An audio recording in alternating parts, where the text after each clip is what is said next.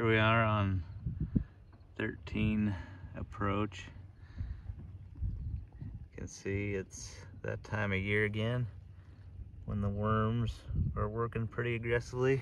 See quite a few mounds here. This isn't terrible, but it's not good. Makes things kind of messy when we mow. Probably gets in the way of your ball a little bit. There really is no way to control worms legally. They seem to be becoming more and more of a problem.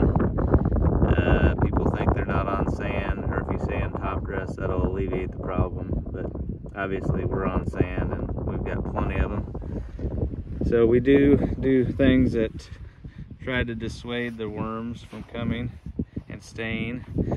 There's some products that have T-saponins in them that irritate the worms and make them go elsewhere or come to the surface, and then they'll die from exposure, but not really a good way to get rid of them.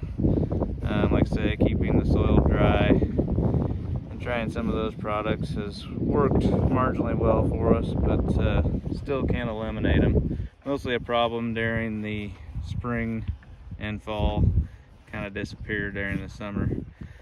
But you can see there's quite a few mounds here. Another interesting thing on this green, for some reason, I see a few of these elsewhere, but on this green there's probably 100 of these millipedes crawling around this morning.